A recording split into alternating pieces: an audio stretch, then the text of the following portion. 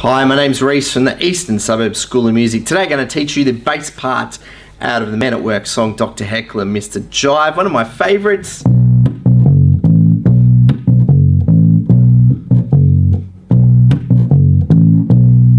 Is what we're doing there, playing over a B chord for the intro and a lot of the verse as well. Song's got a pre-chorus and a chorus. If we learn those three parts, you've got the whole tune. What we're doing over that B, B, second fret of your third string, straight up second fret fourth string, F sharp to the open A, 1 and 2 and 3 and 4, 1 and 2 and 3 and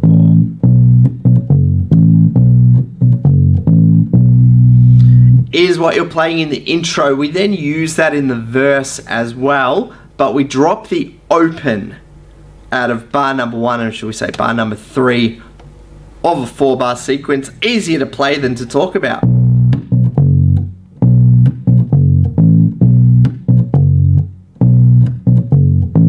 That is what you were using over the B set of chords in the verse. The only other part of the verse then is our run over the A chords. Sounds like this.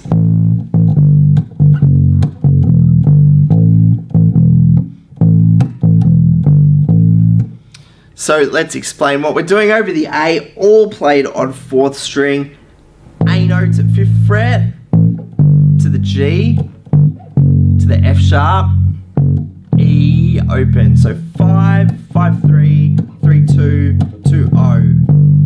And then a passing note to head back towards the A.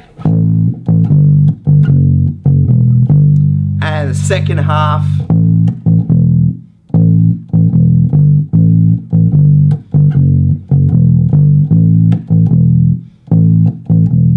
back to the B,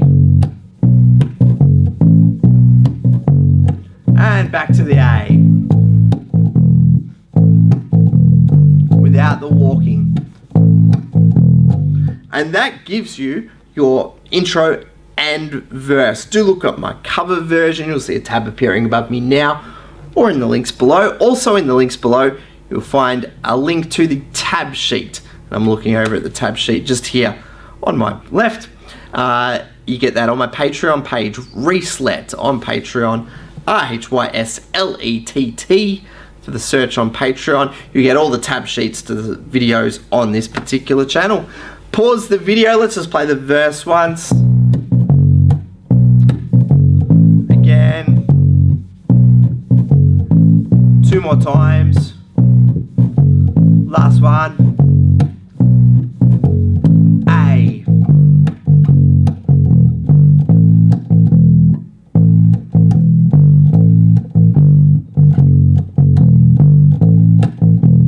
Back to B.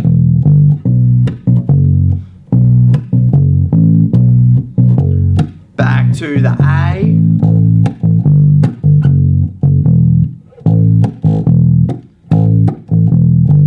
And you're heading into the pre-chorus. Pause the video. I did make a little mistake in the end of the verse. Get the tab sheet, you'll find out what that mistake was. And when you're ready, let's learn this pre-chorus. The pre-chorus, we're playing root notes in a crotchet pattern. That's the 1 beat, 1. And make it bouncy.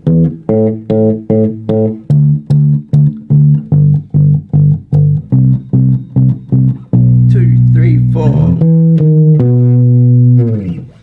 Okay, so reading the root notes off for you, we're going to B, 2nd fret, 3rd string, E, 2nd fret, 2nd string, A, 2nd fret, 1st string. So just straight down, fret 2 on string 3, string 2, string 1, to a D.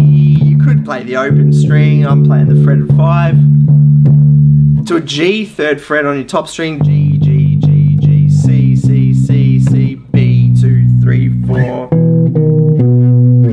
So just that little lick at the end there. 9s on both the 1st and the 2nd string together. Back to 9 and then 8 on 1st string. and then 9 on your second string. The suspended fourth of the B chord itself, and then the B root note. For those of you who know your music theory, that's your pre-chorus. Pause the video when you're ready, let's learn the chorus. It's very simple, sparse playing. We've got F sharp and E as our 2 root notes there. 1, 2, 3, 4, 1, 2, 3, 4, F sharp, E, it's on 2nd fret, open on the 4th string. So there are your notes to play, a little percussive element.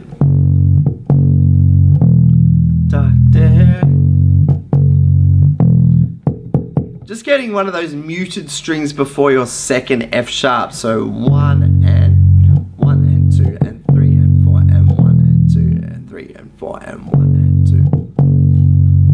That's the space where you need to put it. Really, that takes care of much of this song. That's the whole chorus. Pause the video, maybe look up my cover version as already mentioned, which will take you through from start to finish, put all these pieces of the puzzle in context, and when you're ready, let's just tidy up what we do in the solo or other variations in the song. So just looking at some variations, we've got our verse. What he does just before the second pre-chorus, so at the end of verse 2, he changes octave.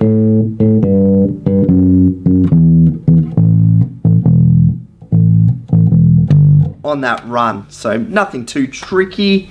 Pre-chorus 2, same idea. Single notes as opposed to the chords at the end of pre-chorus 1. Chorus 2, the same. We then get the sort of the synthy keyboardy solo, which is using the verse, but instead of doing the verse run, he's just going 1, 2, 3, 4 with the B. Grab the tab sheet, all this will probably make a lot more sense.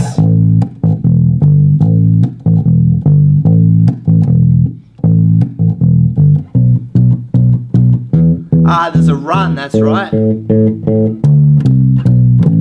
So in pre-chorus 2 and pre-chorus 3, listen closely to the recorded version. Over the D chord, you'll hear this descending run. D, C, B, A.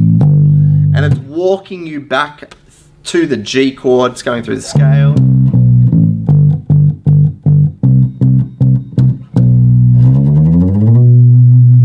You get a double pre-chorus in this third pre-chorus, and at the end of it, instead of doing, he's going B, 2, 3, 4, slide up an octave to 14th fret. Maybe I put that all in context.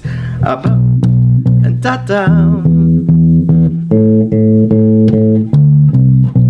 G, G, G, G, C, C, C, C, B.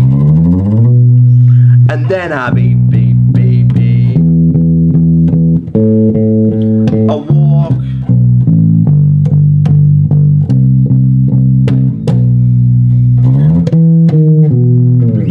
And away you go into the last chorus. That's the whole song. That's all you need to play start to finish. Dr. Heckyll and Mr. Jive, the opening track off a Cargo. If you've learned something from this lesson, please sign up to the channel by hitting the subscribe button, click the thumbs up to give it a like, sign up at the Patreon, get all the tab sheets for the songs that I teach here on this channel.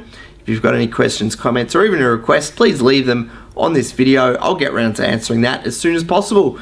Good luck playing Dr. Heckyll and Mr. Jive on your bass guitar.